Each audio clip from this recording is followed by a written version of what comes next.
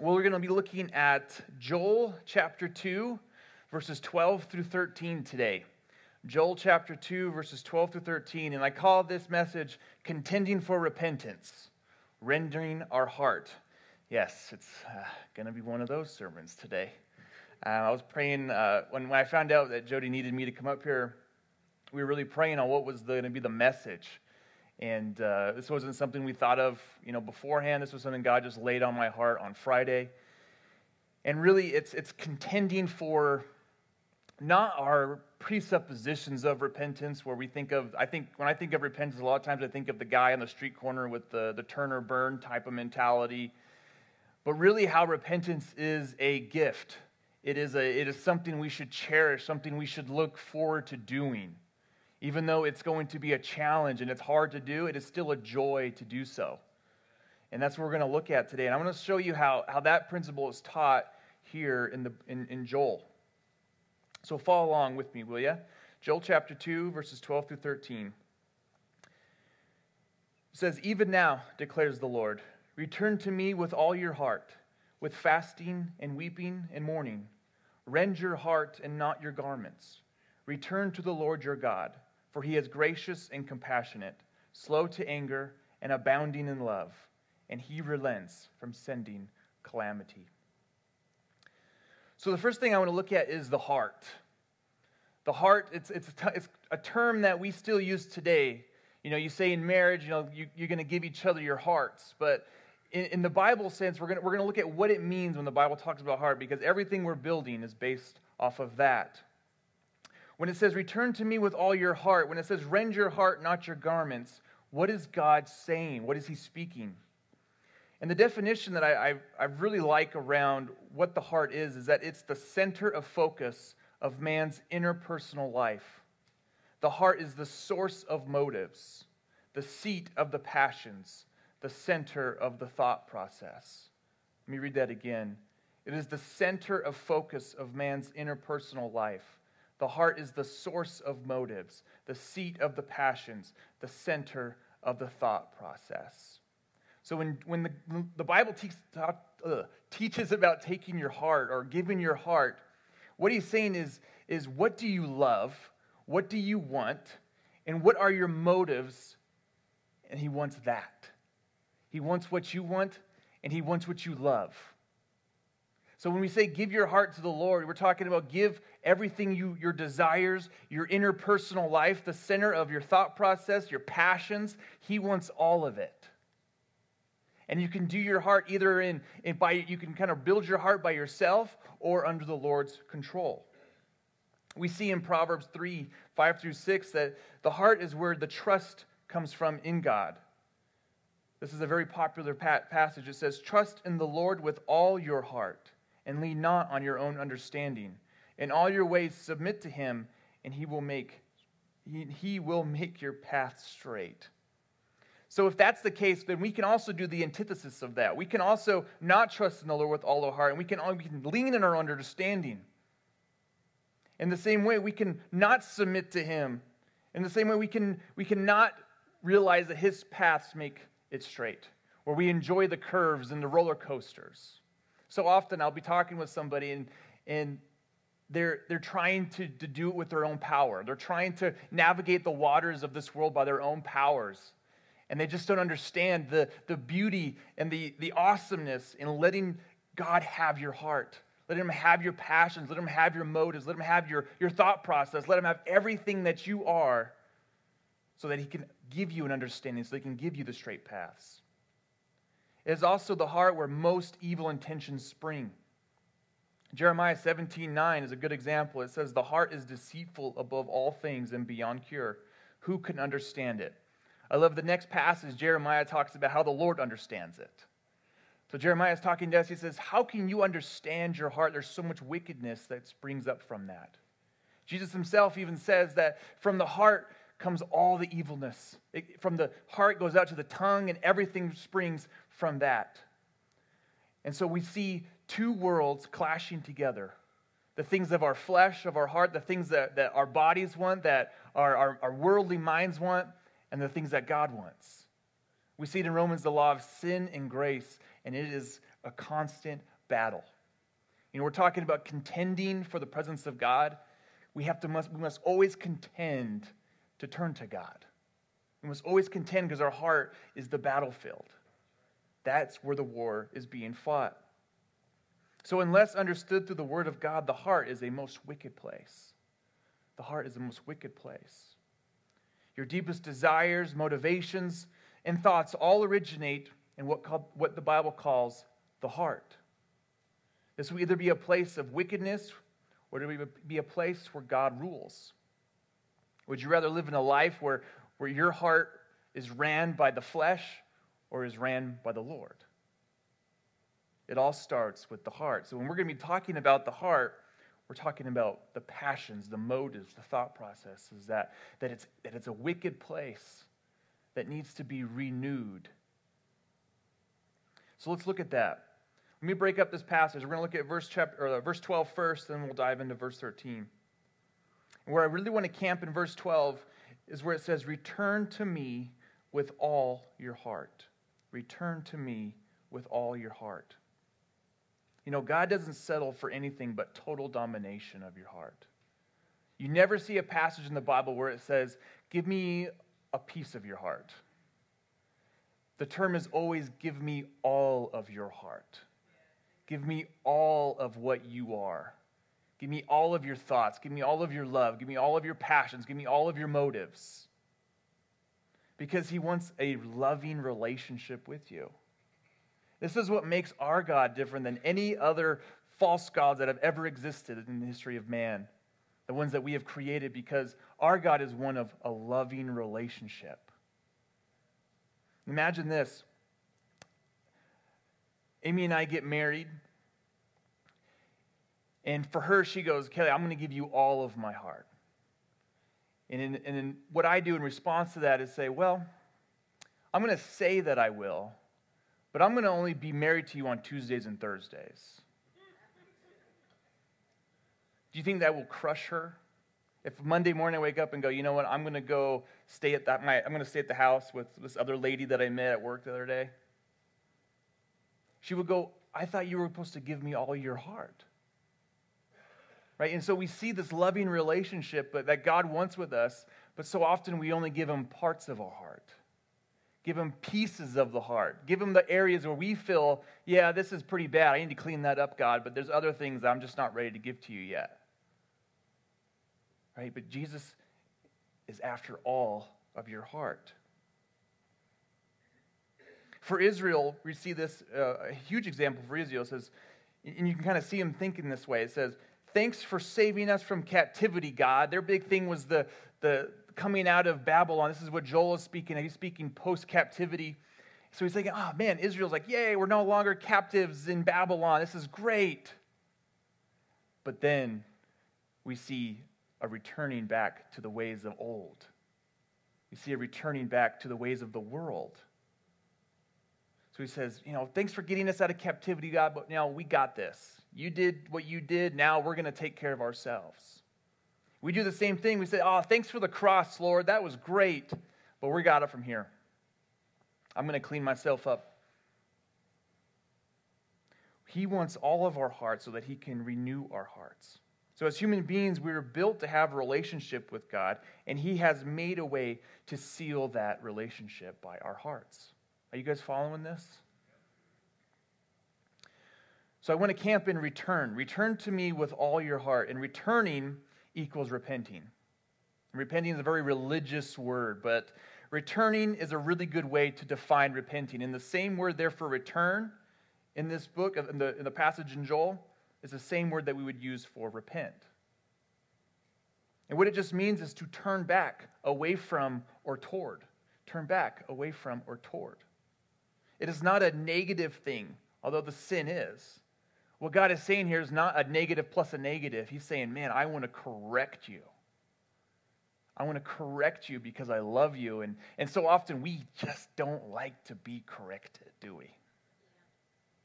There are many times when someone wants to correct me and I'm just like, "Oh, I really don't want to hear this right now. I haven't had my coffee yet. Give me a few minutes. I'm not ready for this." And it really comes down to pride.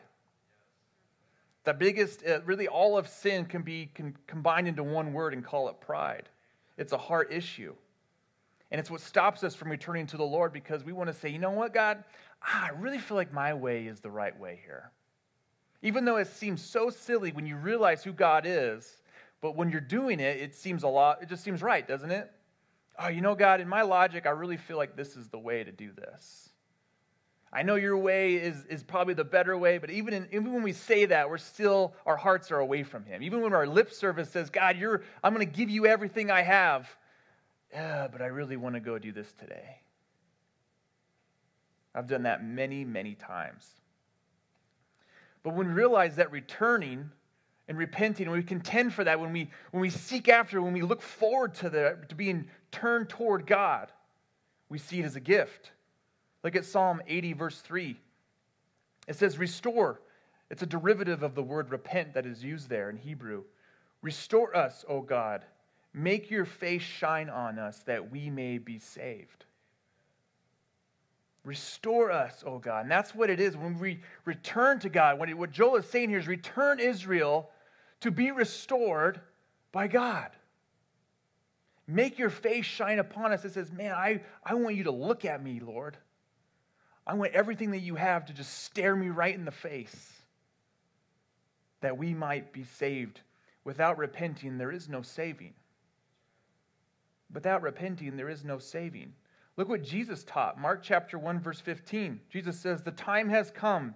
The kingdom of God has come near. Repent and believe the good news. Repent and believe the good news. And he's not saying it like those street preachers, right? The repent. He's saying, return to me. Return to me so you can believe. Because the good news is only good news when you know the bad news.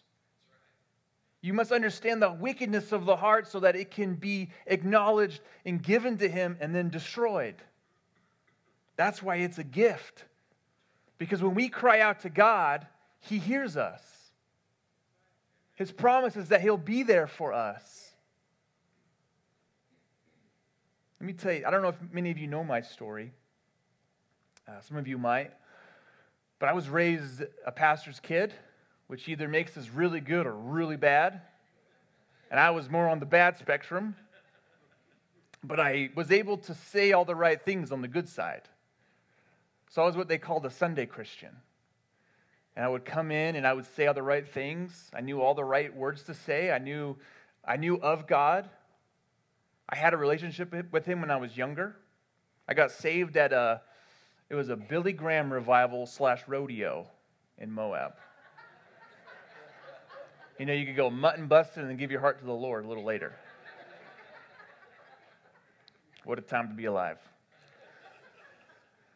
So I remember that moment very well. I remember going down, and if you've ever been to those Billy Graham things, they have the big, with calling over and goes forward. And I remember little 8-year-old me, and it was a 3-day thing. And I remember the first couple days, I could feel the tug, and I was like, nah, I'm too nervous. And that third day, I was like, I'm going. I remember thinking about it all day, like today's the day I'm going. I'm going to walk down there. I remember my kindergarten teacher was a Christian, and I was 8, so I was a few years past that, but she was able to pray with me, and it was such a cool thing to be able to go to her later in life and tell her how I remembered that experience. But then I grew up. I grew up in the church, and then the world seemed so mysterious to me. You know, I grew up very sheltered as a pastor's kid. My parents did a great job of keeping a lot of the wickedness away and showing me what was good and bad. But when I went to school, I just thought, boy, I'm ready to get into the world. What is this world all about that we preach against, that we talk about?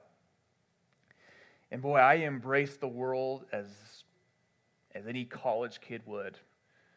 I didn't care about God. I cared nothing about what he wanted. I remember even talking to a girl once who I liked and saying, I don't believe in God, so it's okay whatever we do. And I remember just living completely, utterly for the world. Whatever the world had to offer, man, I was in it. It was pride. It was whatever I do to get ahead. It was whatever I needed to do and whatever I had to say to get the girl I liked. And boy, my heart was a wicked place. It was actually when I remember walking through those doors, actually, still in that stage. I was engaged before, and we had just broken up because it was, God was working, and I was spared from a lot of things. But I walked through those doors. I sat in the back of the church here. I got invited to some events, like I think it was Blueprint back then. And that's where God did his work. He brought me back into community. And that was at that moment I remembered, boy, I miss this. Because when I was in the world, I was so isolated and alone. I was so isolated and alone, and I felt like, man, and I had it all together. I had the degrees, I had the girl, I had the jobs. I thought I had everything that the world could offer, and boy, I was as dead can be. But the Lord never abandoned me. The whole time I knew, boy, he was right there. He's like, remember that time? Remember that time when you were 8? And it was just suppressed and suppressed and suppressed and suppressed and suppressed until all of a sudden I was around 21 and boom, it came out. And I remember thinking, wow. It was that prodigal moment where you realize you're living in a pigsty. Where you realize, boy, everything I'm seeking is garbage. And I'm eating garbage. For what? So I ran home. I remember, man, I was on fire. I know what the world is, and I don't want it because I've been eating it for 10 years. I never wanted to look back. That return that through the weeping and the mourning, and I remember thinking, oh, the time that was wasted, and all the people that I hurt, all the lives that I affected negatively, all the lies and deceit that I told about myself to make myself seem better than I really was. All of that came crashing down on me in 1 minute. Just overpowering. It was that Isaiah, woe is me moment when you realize how good God is and how terrible you are. It's what sent me running home, realizing, boy, I had a father who was always there. It was that repenting, the turning to the Lord with all your heart that is the constant fight. It's that constant tension that I felt. And boy, I've been running for him ever since because it's garbage in the world, isn't it? God wants to clean you up, but that requires giving him your heart. It requires giving him all your heart, your passions, your motivations, your thoughts. It's all got to be his. He wants all of you, and that's a beautiful thing because you realize how much sin has actually made you seem really gross. And he wants it. He wants all of it. He needs you to contend for him, for his presence, because in the presence of God, all of that shame, the guilt, all the burden is destroyed. So we contend with him always to remove the sins of the past. And repenting is an emotional experience because it is your heart. It is everything that you want, desire, passions, and God has to change that completely. He has to take everything which way you were going and do a course correction. A lot of times it is just a quick second, boom.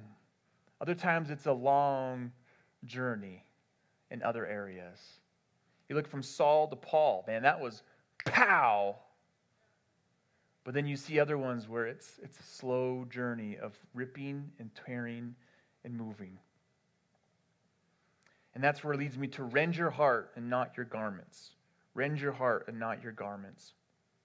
So here the prophet Joel gives us an indicator of religious repentance and true repentance. Religious repentance and true repentance. The tearing of your garments in Israel was the public display of repenting. The public display of repenting. It was showing to the world, I want to turn to you, God, by tearing my garments. It was a form of really religiosity. It was the whole, take three of these in the morning and you'll be fine type of formula. All you have to do is just tear your garments. You'll be fine. That shows repentance and you'll be good. Jesus said this about this type of mentality. In Matthew 15:8, he says, these people honor me with their lips, but their hearts are far from me. Because we can we can publicly show our repentance. We can say, God, fix me up. Whatever, Lord. Just do what you got to do in me, right? Many times have we had trouble with addictions or things like that, and you say, God, I don't really want this anymore, but inside your heart's still saying, boy, I really don't want to let this go. I really don't want to let this go. God wants you to rend or literally tear open your heart to Him. This is how we repent. This is what this means, is to tear open your heart. God is asking you to surrender everything over to Him. And that's what tearing open your heart is. It's a surrendering. It's a vulnerability. To rend your heart means you're tearing it, you're breaking it open for what breaks His. We sing about that, don't we? I said it was a joy, and it is a joy to turn to God and return to Him and repent. And it's a gift by grace given to us that we can call out to the Lord, that He will be there. But I didn't say it wouldn't hurt. I didn't say it wouldn't be hard. We are talking about a real relationship here, not religious facade. We're talking about a reality where you're going to have to do things when you're turning. They're not always comfortable. This may require lifestyle changes for some of us. We may be in situations right now where we have to change our entire lifestyle in order to turn, because God is calling us to do so. Change of jobs. It may require moving out of the place where you live. It may require being very uncomfortable for a while because God is doing a course correction. This may require tough conversations where you have to eat a lot of humble pie, where you have to get under the humility of what God has done and talk to people and have tough conversations about the things you have done. I remember when I turned to the Lord, all I could think about was all the people that I had damaged and that I had hurt and that I had wronged. And God said, you have to go to every single one of those people and tell them what happened. Try imagine going to your ex-fiance and talking about the transformation God has done in your life and saying, apologizing for all of that. Fortunately, I have an awesome wife who was totally on board for me doing that. But it was very, very difficult. Forgiving people who have wronged you and asking for forgiveness for the people you have wronged is a very difficult thing to do, and it requires the complete destruction of pride in your heart. It requires complete humility and submission to what God has. But the beautiful thing in that is that He restores relationships. He gives grace, He gives faith, and man, He will do amazing things through the course correction. It comes to the point now where I'm like, tell me if I've wronged you, because I have no problem. I'll find joy in admitting it that I was wrong. And that just changes the way your workplaces are, doesn't it? When you do something wrong at work, and I've been known to make a few mistakes at work from time to time, it's no problem going and saying, man, I really dropped the ball. I'm really sorry. Do you forgive me? And to see people just go, wow, I can't believe you said that. Yeah, totally. It opens up a lot of doors. And it all starts by surrendering it over to the Lord to turn from the evil of the heart and to gain a renewing of the heart. So lose your heart to the world and gain it by giving it to God, because He will actually recreate it. He will give you a new heart, which is what we all need, amen? A new heart. Because when we rend our heart, when we tear it open, God is going to come and mend it. And what we see here in this passage, it says, for He is gracious and compassionate, slow to anger and abounding in love, and He relents from sending calamity. So in that teared open heart, the one that's been vulnerable and is now broken open for the world to see, God is going to fill it with grace and compassion and abounding love. That's the way He mends this torn heart back together, is through that. He relents from sending calamity. Let me just start with that point now. If you at one time or another have given your life to Christ, like I did when I was 8 and then I prodigaled out, but have decided to pursue the world, you were living like an Israelite, just like Joel did. I was living like an Israelite. I had known God. I had seen the miracles that he had done. I had witnessed the things that he had done in my heart, the transformation, and I still had turned from him. And God is going to be slow in anger when he is correcting you.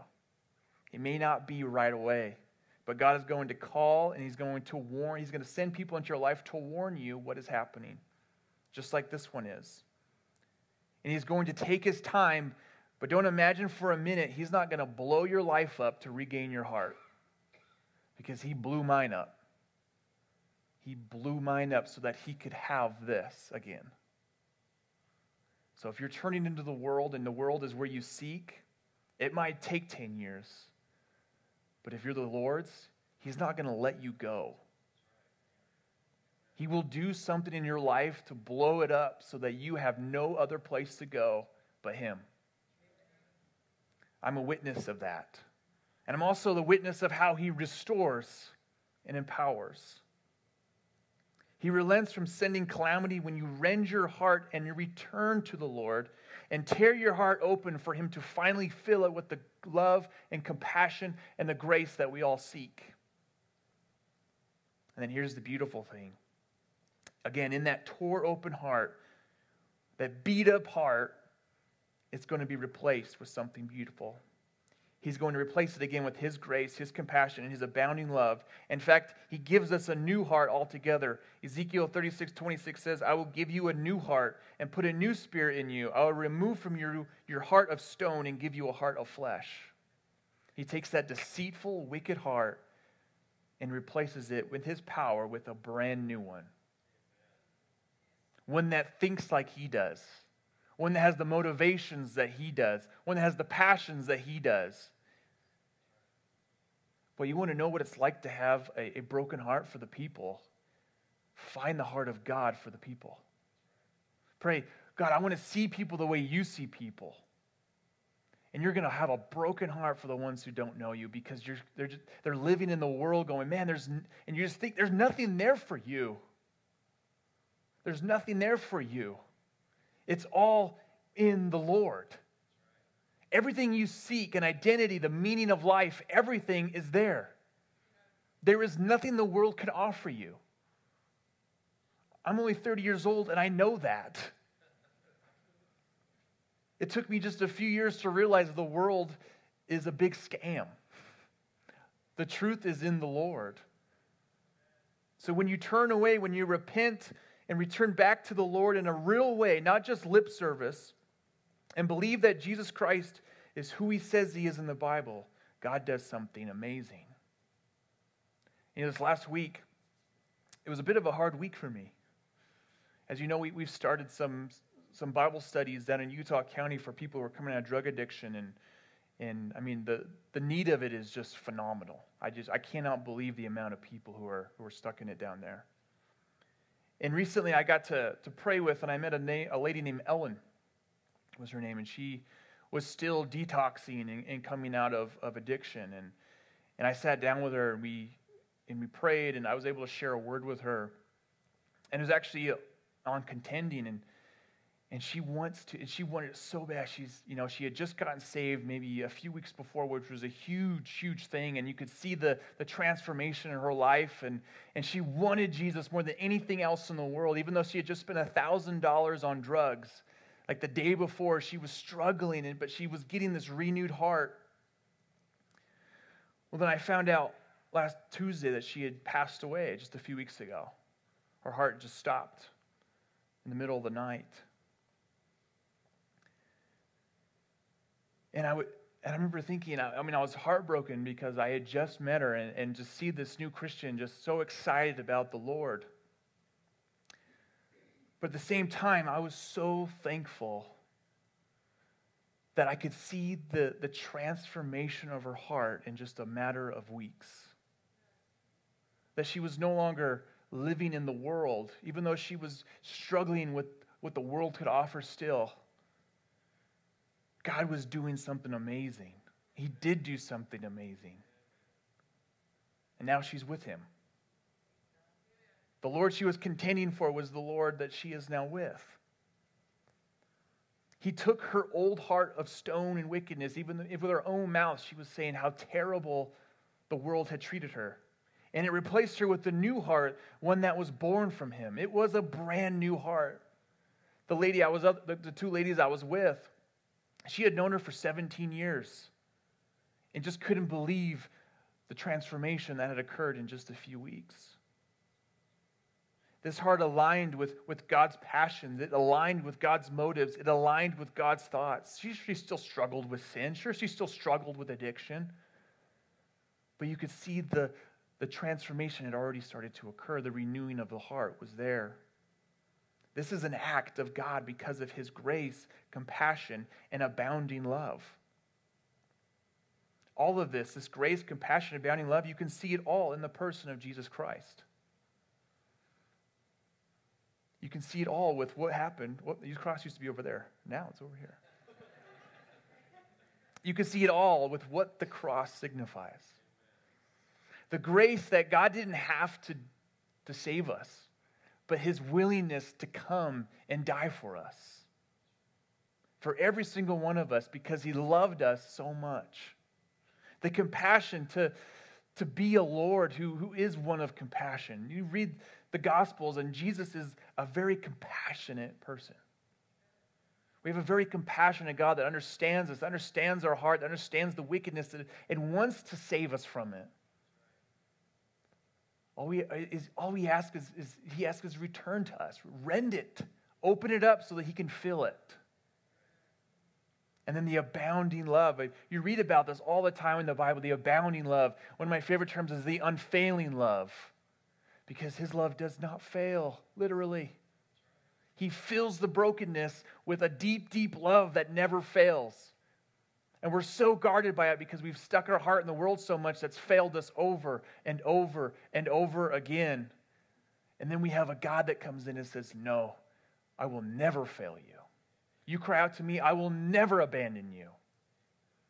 Even though it feels like it sometimes, in the time of persecution or trial or hardship, his promise is, no, I will never fail you.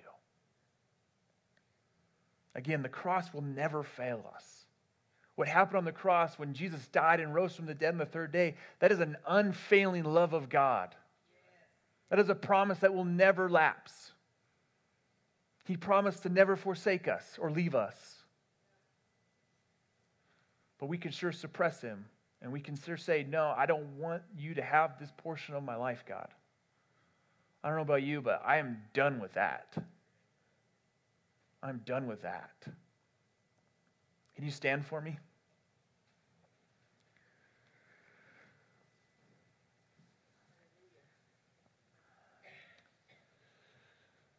I just want to take a moment and just open ourselves up to what the Lord is speaking to us. Because returning to the Lord is something we need to do from a rendered heart, from a heart that is broken. So I just want to pray that God will expose these areas in our lives. That He'll expose the areas where we're not willing to surrender, we're not willing to give Him our hearts, because He wants, again, all of it, not just pieces of it. He wants all of it. So if you're one who wants to just give Him all your heart right now, just raise your hands. And you want to give Him everything that you are, all your motives, your passions, your thoughts. Let's pray and give Him everything. Lord, expose the area in our lives that we're not giving it to you, or where their anxiety sits, where fear sits, where the world has dominated for far too long. And Lord, we surrender that to you. Lord, show us, break our hearts, Lord, for what breaks yours, as we sing about so often, so that you can fill it with your abounding love, your compassion, and your grace, from which all things flow. Lord, we don't want to leave here unchanged. We want to leave here with all of our heart in your hands. Everything we are. Lord, we fight for this. We contend for this. We contend for your presence to fall upon us, so that we will know by the stricken heart what we need to give to you. Lord, we're thankful for what you have done and who you are as our God, the one who promises this unfailing love, something we can't even comprehend. We can't comprehend a love that never fails, that never leaves us nor forsakes us, only found in you. Thank you, Lord. In the name of Jesus Christ, I pray. Amen.